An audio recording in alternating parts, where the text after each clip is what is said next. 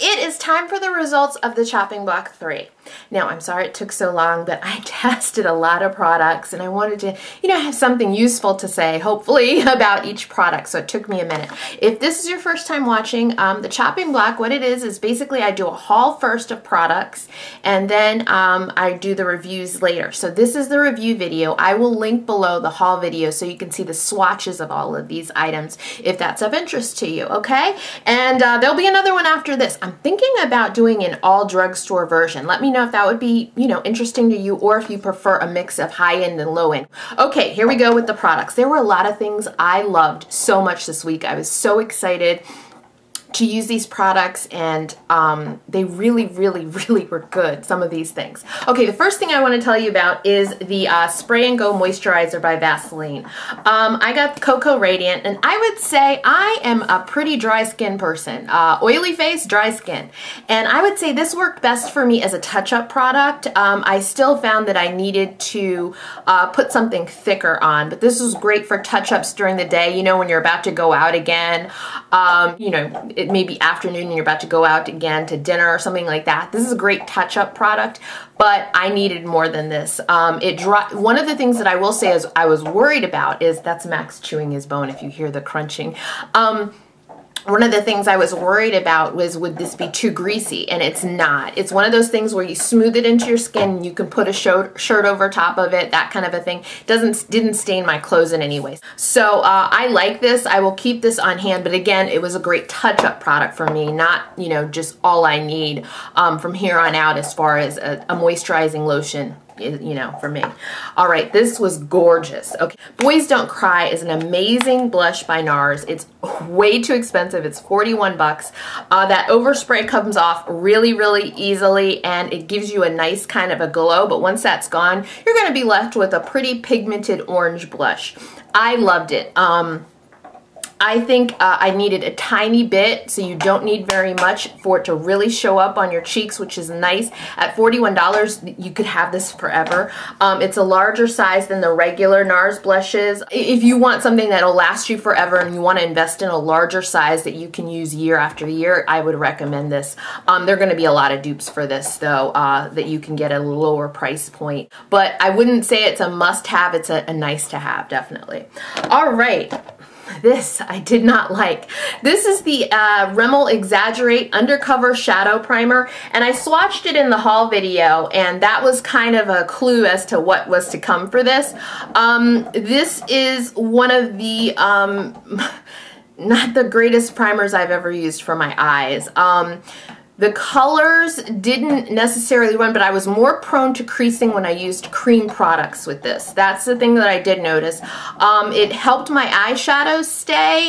The powder shadows, the powder shadows stayed really well, but the cream colors, I got some creasing when I used cream colors, like color tattoos, that kind of a thing. So I was pretty disappointed in this. So it is not like I was hoping it would be just like my NARS, which is a great, and looks the same kind of primer, because I love a primer that has a wand, that kind of a thing. But yeah, it was very, very disappointing, and a little under $5. I was hoping it would be great, but I would suggest to anybody, check out the Milani primer if you want a low-cost eye primer that does what you need it to do, definitely. All right, these color tattoo pigments, I enjoyed using them. I have some on my eye. Definitely a nice product. I really think that if you choose wisely, you're not going to need every color. Like, I don't need the pink, the blue. If you choose wisely, colors that you will like and will use, I think these are a great, great investment. The only thing design-wise that I wish there wasn't, I'm asking a whole lot for a $7 product. These are like $6.99 most places. I learned the hard way to store them this way with the, UPC code, I guess, up instead of like this way, because they do not have I didn't keep the plastic thing, which I should have, because, most of my colors came out. So you have to be careful how you store them, but other than that, they're good colors. I preferred wearing them over cream bases just to intensify the color. Like today on my eyes, what I have is a product I loved. Okay, this Chubby stick in Fuller Fudge, I put that all over my eye. Then I put, which is It's seriously the same color almost. Improper color, improper copper and this chubby stick and fuller fudge are like the same color. It's really, really neat. So I put it over this. This is fantastic. I love this. This will be on the top of the vanity. Like very few eye products make it to the top of the vanity, but this I could use every day. It's perfect everyday product. Fuller fudge, look at that. I love that it twists up. I like really went to town on this. The thing that makes this so useful to me is that you could draw this on your eye. It's like a crayon. You could draw this on your eye and you barely need to do any smudging out of it. It glides on your eye perfectly. Like I looked at my eye the first time I used it and I was like, okay, I know I'm gonna have to smudge. I'll use either my finger, maybe a brush, but most likely my finger. And I just went like that and it was like, it's already perfectly on there. Amazing, amazing. For $16, not bad. Love this chubby stick. It's great, great, great, great. It was easy to go under my eyes with the color as well. So really, really nice. Okay, this was really great too. And I love this liner. I use that today too. This is the Maybelline Master-Smoky and I got it in Black Smoke. If you like to blend out your liner so it doesn't look so harsh, this is the perfect product for you. Okay, the tip is, I've worn it down, but the tip is nice. It is a fatter tip, fatter marker, so not like a regular pencil liner, not as skinny. They give you the this, and I gotta figure out if I can wash this bad boy because it's got like improper copper and fuller fudge all over it. Fantastic. You do your line and you smudge it out. You could even do a whole smoky eye look. I did that one day. I should have done that for you. One day I will do that for you, where basically all I have is all I use is this to make a smoky black eye. It looked great. But yeah, fantastic. Would highly recommend this. I'm figuring out what color I need next because I love the Black Smoke. That'll be a staple, but another color would be good. Love this as well. I knew I would though. Dior Show Iconic Overcurl Mascara. I used it today. I love Dior mascaras as a whole, so I figured I would love this, but this is really special because I like the curl. I went, like, used it today, and on the days I used it, I could get like almost 3 coats before it clumped up, but it clumps up in a nice way to me. If you like YSL's Faux Cils mascara, you would probably like this because that's a mascara that kind of clumps up. You know, you'll get 2 lashes that stick together and it's clumped, but it looks kind of good. I don't know how else to explain it. It's kind of a good clump, which is so weird. It's a $30 mascara, so not a must-have, but I was really pleased with it because every once in a while I do like to throw up a nice, I like to throw up a nice, you know, high-end mascara in there. Not as great as my Armani Eyes to Kill, which is like my holy grail high-end mascara, but something I would definitely repurchase. All right, this I loved. Okay, this is the Wet n Wild Perfect Pout Lip Gloss in Hot, Hot, Hot. From the Fergie collection. This, I believe, is the summer collection, therefore limited edition, and I already got another one. I got another one at Walgreens the other day. It's $3.49. Check these out. This does not lend a lot of color to my lips. It is just a super glossy gloss. You know what? This is in my purse. I know I say that all the time. You should see my purse, my makeup bag. So many lip products. It's all lip products. It's disgusting.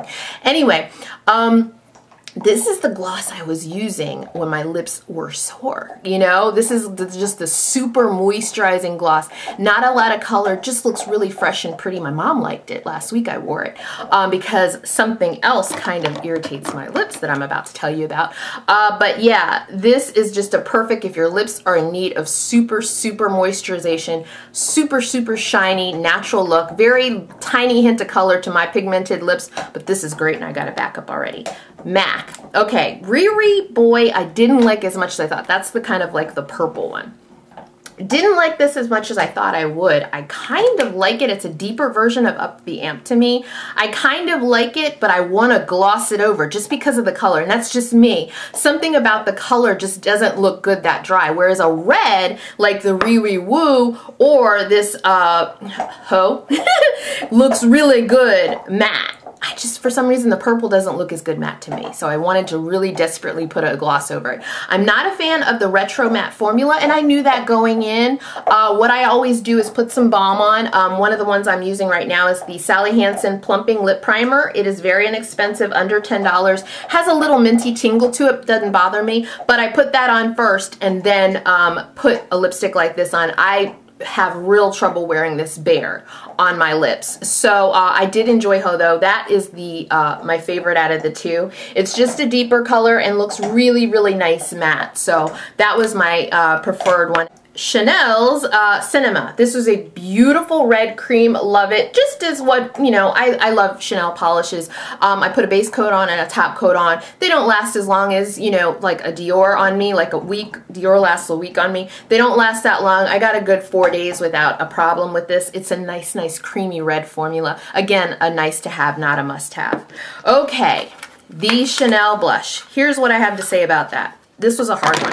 I really liked what it did for me. I have it on now.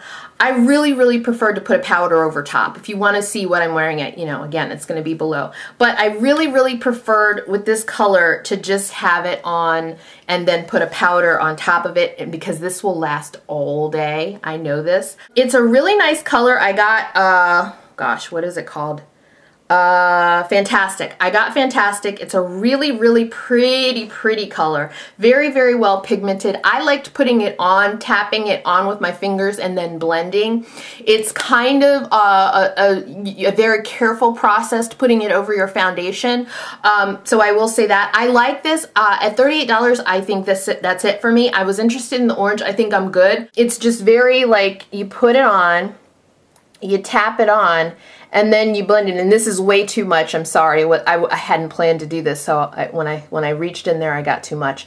But you just tap it in, and you just, you know, like that. And of course, that's again too much. But you can see how it taps out, and it looks. You can make it look very natural. But it's not something you could do without a mirror. It's not something you could do in a super hurry, is what I'm saying. You know, once I got into it, I was able to do it very quickly, but the color is gorgeous. I mean, if you like a nice fuchsia, this is great. I'm glad I tried it. Wouldn't purchase another one, but that's just me. $38, I've got plenty of oranges, and you know, like that NARS one, you know, that I'm really happy with. But yeah, it really taps out nice. I found my fingers to be the best. I tried a brush, but I found I was getting too much product if I dipped a brush into the Chanel cream.